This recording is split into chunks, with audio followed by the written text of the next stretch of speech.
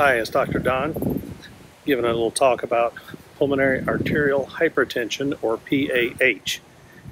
I'm a pulmonary and critical care doctor here in Central Florida, going for a walk in the neighborhood next to a canal that leads to Lake Toho, which is featured in some other videos here. Pulmonary arterial hypertension is a fairly rare condition where there is increased resistance to blood flow through the lung arteries. This leads to shortness of breath and can progress and be fatal sometimes after a few years. It is a commonly misdiagnosis because it requires a heart catheterization to really make the diagnosis, and many people are reluctant to get this testing scheduled. It's one of those diagnoses that if you don't think about it, you'll never make the diagnosis. It's not unusual to have people suffer from this condition for years before they finally meet up with the right doctor that will determine what the real problem is, and this leads to a higher than normal mortality, as delay of treatment can lead to irreversible loss of function. So what exactly is it? Well, the left heart has to pump blood from your head to your toe, so it's designed to handle whatever your blood pressure is that you can measure in your arm. The right heart really only has to pump the blood a few inches from the heart to the lungs, which is just a lateral move, so the right heart is really not designed to handle very much of a pressure load.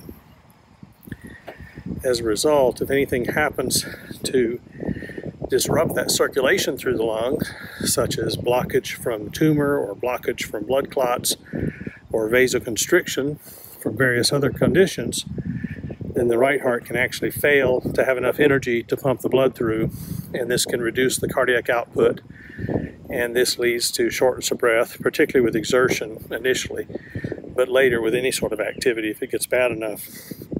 If it gets really bad, you can have fainting spells or even die from this condition. There's a long list of potential causes, but who do you suspect this in? You basically suspect pulmonary hypertension in people that have shortness of breath out of proportion to other explanations.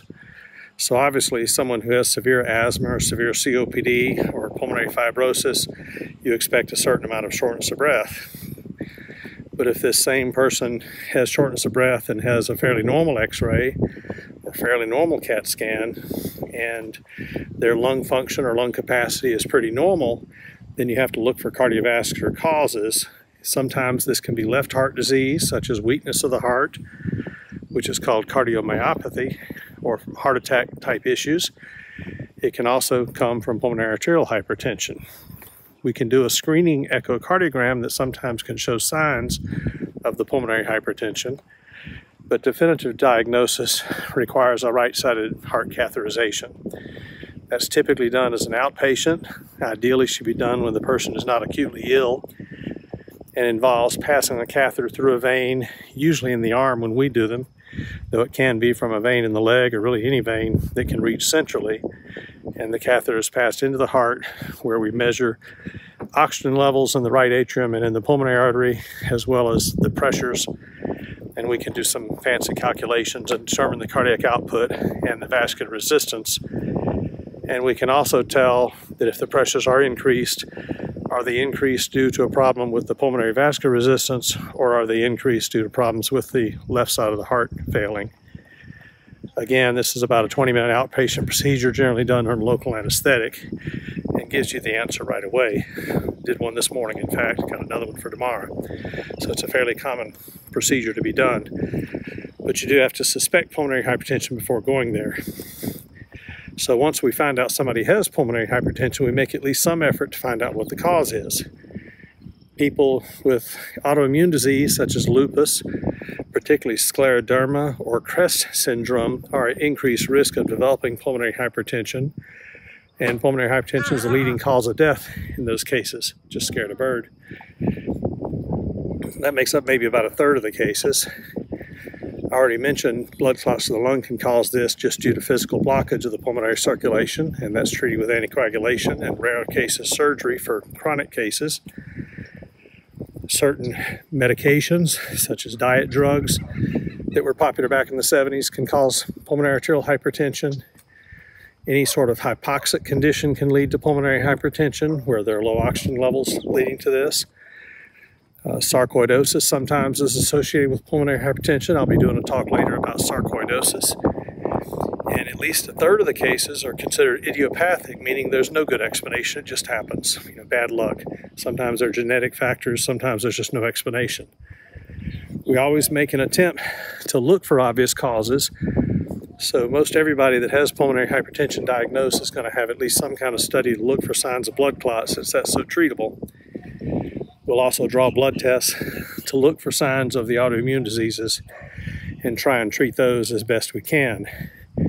There are currently around 17 or 18 FDA-approved medications for treatment of pulmonary arterial hypertension, and these can improve exercise capacity, reduce clinical worsening events, and in most cases probably can provide for better quality of life and better length of life. The doctor will decide, based on other conditions the patient may have, which medications are best. We generally, like with all medications, try to find the best mixture of efficacy, which means effectiveness, versus potential side effects or drug interactions with other treatments the patient may already be on. How do we monitor after we started the treatment? In severe cases, we're going to repeat the right heart catheterization to prove that there's been an adequate response to treatment. Because we have so many medications available, we want to make sure we get someone's hemodynamics as normal as we can possibly get them, to make sure they have the best chance of having a normal or near normal lifespan. In cases that are more stable and not as severe, we'll do exercise testing, especially something called a 6-minute walk distance test, where we see how far you can walk in 6 minutes.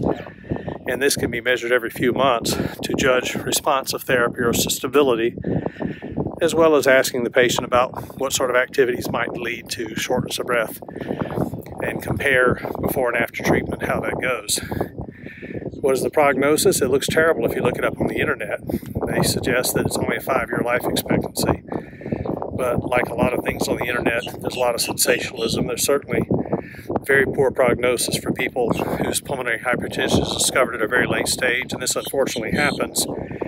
It's not unusual to find someone who has failed asthma medicines for years, only to find out they never had asthma, that the whole time it was pulmonary hypertension that was progressing over time. And because most physicians don't have training and experience in diagnosing and treating pulmonary hypertension, it's not unusual to see patients that had multiple echocardiograms over the years, strongly suspicious for pulmonary hypertension, and yet the patient was never referred for definitive heart catheterization and diagnosis, and therefore treatment was delayed for years.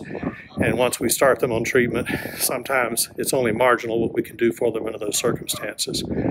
So part of the point of the video is to raise awareness of the condition.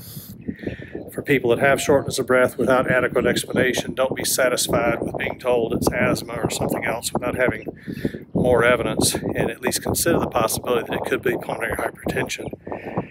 You can look online. The Pulmonary Hypertension Association has lists of physicians that are treating this condition and that have expertise. Most medical schools have at least somebody that's involved in this field of medicine.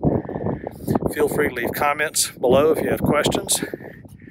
Don't forget to subscribe to the channel, like the videos if you found them useful, share with your friends so you can improve the distribution through the YouTube algorithm. And until next time, this is Dr. Don. See you later.